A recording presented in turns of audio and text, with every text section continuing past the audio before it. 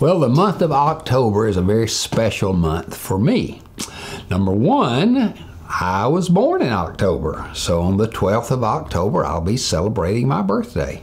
But also, October is the month where we celebrate the victory of Jesus over all kinds of evil spirits, going all the way back to the time of Martin Luther, when on this particular day, the 31st of October, he nailed the 95 Theses on the door of the church in Wittenberg and started the Protestant Reformation. So it's a great month.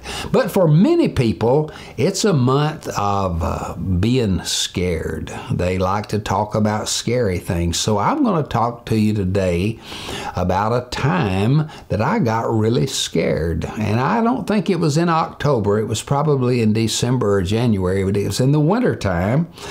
And I was a paper boy. That is, I delivered papers early in the morning, newspapers, and starting about 4:30 in the morning, and it was so cold, and there was one house on my paper route that sat way back up off the road, and it had a lot of trees and a long winding sidewalk, and it was a scary looking house. And I hated delivering papers there because as I would walk up that winding sidewalk, I would begin to get a little bit scared.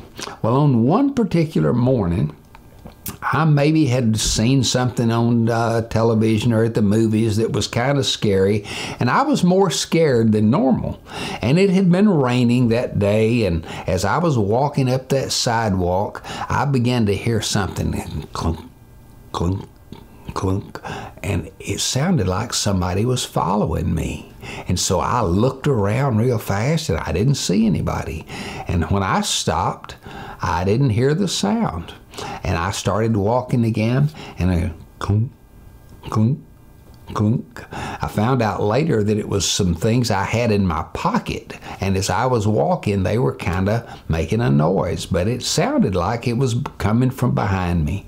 So I kept walking and kept walking, walk a little faster, and the sound would get a little faster, of course. I'd slow down, the sound would slow down, and I thought somebody is after me. And so I had my newspapers in my hand. I usually delivered one paper to this house, and then I had 5 other houses on the same street.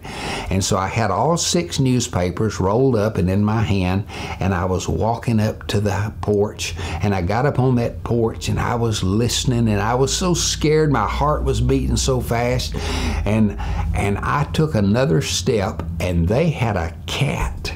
And that cat was laying on the front porch, and I stepped on that cat. And when I stepped on the cat, of course, it went meow like that, and I went ah! And I threw my newspapers up in the air, and I took off running back down that sidewalk. And when I got back to my bicycle, I suddenly realized I'm going to have to go back up to that house and get my 5 newspapers that I threw up in the air, and I did. But it was a terrifying experience for me, and I wish I had known the verse that says, "What time I am afraid, I will trust in thee."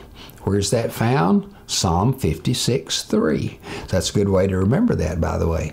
And if I had just known to just put my trust in the Lord, then I would not have been so terrified.